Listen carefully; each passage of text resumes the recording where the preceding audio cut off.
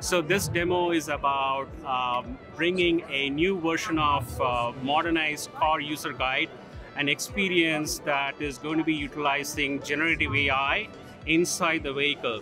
In the old way of utilizing car user guide, one would have to use a physically printed manual, car user guide manual, or they have to go to the car maker's website to look up that information about car specifications, features, and whatnot.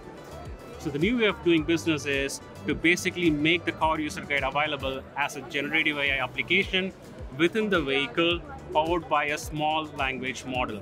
And I'm going to be showing the approach of how this entire application was first developed on AWS cloud, and then how it was taken and deployed onto an edge device. The Arm virtual hardware provides the ability for anyone to simulate various physical devices without the need for having their physical device.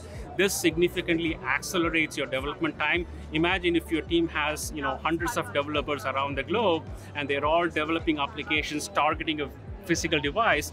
They all don't need to get a physical device. They can go into Arm virtual hardware, which is a collaborative approach from Corellium, Arm, and AWS together. And we have, first of all, taken a tiny llama large language model. We have taken it into Amazon SageMaker. We have added automotive car user guide specific data. We have fine-tuned that model. We have taken that output. Initially, the output was very large. It was over 2 gigs in file size. That file size is not conducive for it to be deployed over the air to the edge device. So we have taken it through an approach called quantization, where the large file gets compressed into a smaller file size. The resulting file size was about 620 megabytes. And in the process, when collaborating with Arm, they helped us with further performance optimizations through their KleidiAI. And it was so seamless for me as a developer because I didn't even have to touch the KleidiAI myself, because KleidiAI was already pre-integrated into popular open source libraries such as llama.cpp and PyTorch.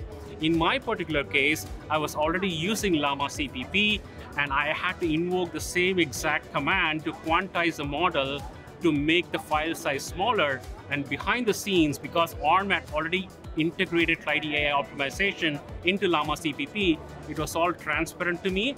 The optimizations kicked in, and when I took that model and deployed it into the actual physical device, initially, without the optimization, it used to take anywhere between 19 to 30 seconds for a simple question to be answered. With the KleidiAI optimization, as well as the vector optimizations that Arm has released for Cortex A76 and newer model chips, the entire response comes back in less than 3 seconds. So that's the level of ease and benefit KleidiAI brings about to the overall development experience. And this application now is voice enabled, and I'm going to be interacting with this application by speaking with the application and asking it questions about car specific features. What is my fuel tank capacity? Processing, 1 moment. The fuel tank capacity is 15 gallons. What is the height of my car? Processing, 1 moment.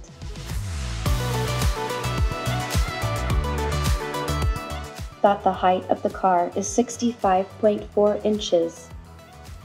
As we can see, I asked the GenAI application a couple of questions about vehicles, features, and specifications using natural language. And the responses that we got back was really, really fast. And that's because of the optimizations that Arm has released as part of its KleidiAI project into popular libraries such as llama.cpp, which is exactly what we are using in this application.